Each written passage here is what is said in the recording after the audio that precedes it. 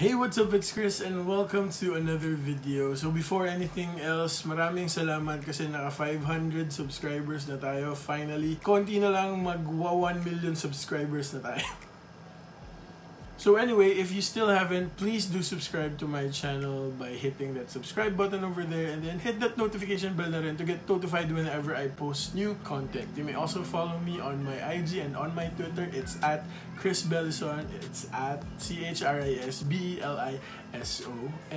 Alright, so parang nga sa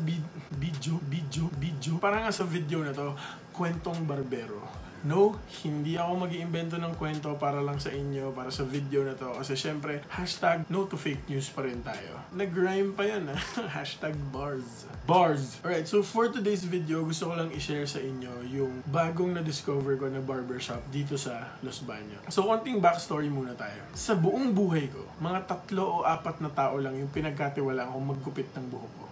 So, yung una doon, kalimutan ko na yung pangalan niya, pero siya yung nagugupit sa akin buong grade school life ko. And then yung second naman, si Tita Gina ng Image Zone, siya yung naggupit sa akin mula high school hanggang college ako. Yung period na yon, si Tita Gina lang talaga. Ang kaso, ng ibang bansa na siya, so I had to find another shop or another salon kung saan ako pwedeng magpagupit. Fortunately, may nakita naman ako sa SM Calamba. Yung isang salon doon, okay din yung stylist ko doon, tapos parang ever since na nag-work ako up until recently, doon talaga ako nagpapagupit. However, may mga instances kasi recently na medyo na-turn off na ako dun sa service nila, kaya parang gusto ko na maghanap ng ibang shop.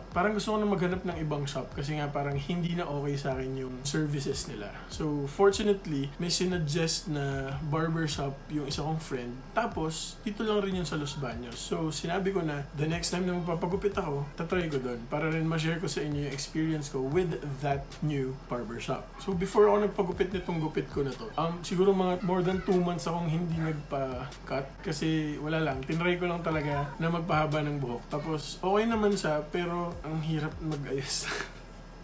Hindi pala mahirap, nakakatamad. Sobrang nakakatamad.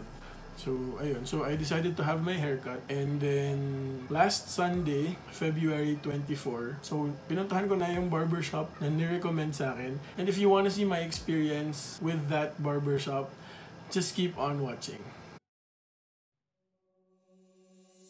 Namo Barbers and Pomade Shop is located on the 2nd floor of Ben Ross Grove Center, which is just a few meters from UPLB's main gate. Kung alam nyo kung nasan yung shapers, well, nasa taas lang noon yung shop. This location is actually quite perfect since it's near the university and very accessible to the residents of Los Baños.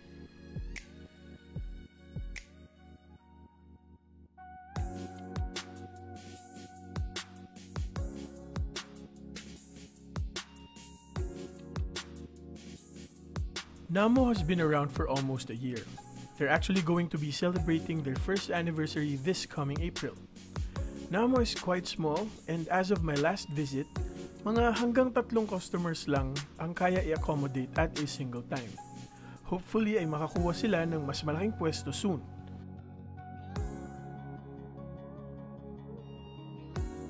Since this is in Elbi, you can expect na medyo affordable lang dito.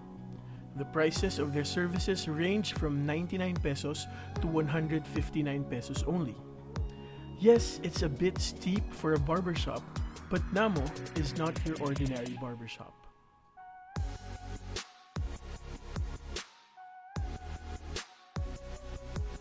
First of all, hindi mukhang barbershop ang Namo.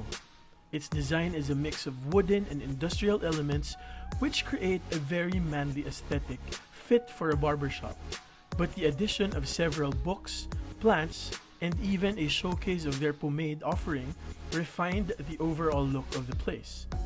I especially like the circular mirrors, and yes, marami akong pictures na kinuha sa harap ng salamin na yan.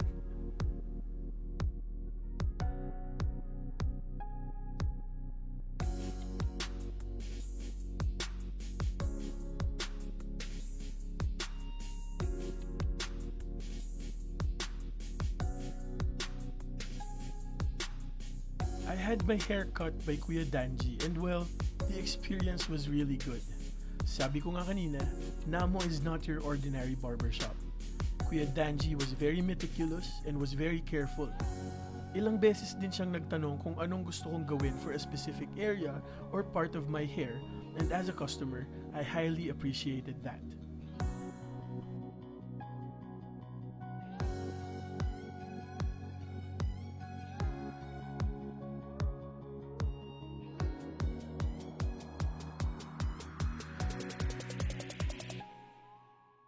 Okay, so syempre ang galing ko, hindi ako nakapagdala ng charger ng phone noon. Kaya nag-empty bat yung phone ko, hindi na ako nakapag-vlog. Pero after akong gupitan ni Kuya Danji, meron pa yung parang pa-hot towel, meron pang pa-massage, tas bin-low dry pa, tsaka nilagyan ng product yung buhok ko. Sobrang sulit kasi 119 pesos lang yung service na yun.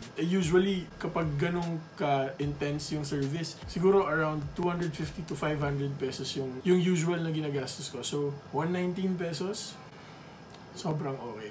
So as of now, medyo maliit yung shop nila. Pero nakausap ko si Kuya Danji and hopefully daw makapag-expand sila soon. And sana nga talaga kasi ang ganda-ganda ng service nila. Parang it's not your typical barbershop. Kasi unang-una, yung attention nila to detail parang sobrang intense. Parang kung ano talaga yung sinabi mo, yun talaga yung gagawin nila. At saka ang pinaka-gusto ko is that habang ginagawa nila, parang ina-update ka kung ano na yung ginagawa sa buhok mo. Tapos may ipapakita sa'yo na kung paano niya gagawin. Tapos aantayin niya yung approval mo bago siya mag-proceed. So parang very well guided yung entire process. So parang collaborative talaga yung process. So kung ano yung gusto mo, yun talaga yung lalabas dun sa style ng hair na pinapagawa mo. So ayun nga, bukod sa pagiging mura ng services nila, sobrang okay pa nung results nung first time na pagpapagupit ko sa kanila. So I think it's safe to say na sa Namo na ako laging magpapagupit from here on out. And if you are near the area, I suggest you go check them out if you still haven't. They're going to be celebrating their first anniversary this April. So I suggest that you guys check out their Facebook page para malaman nyo kung ano yung mga posibleng maging promo nila for this April. So malamang April, bumalik din ako doon kasi by that time gusto ko na ulit magpagupit. And I'm pretty sure na magugustuhan nyo rin yung experience nyo kapag nagpagupit kayo sa Namo. So that being said, I think I can say that I am officially #Namofied. Alright? Again, do check them out on Facebook. And while you're at it, follow nyo na rin ako sa mga social media accounts ko. So again, it's at Chris Belison for Twitter and IG. And of course, kapag hindi pa kayo nakakapag-subscribe sa channel na to, please do subscribe and then hit that notification bell to get notified whenever I post new content. Alright, so I guess that's it. I'll see you guys around and don't forget to always make it count. Bye-bye.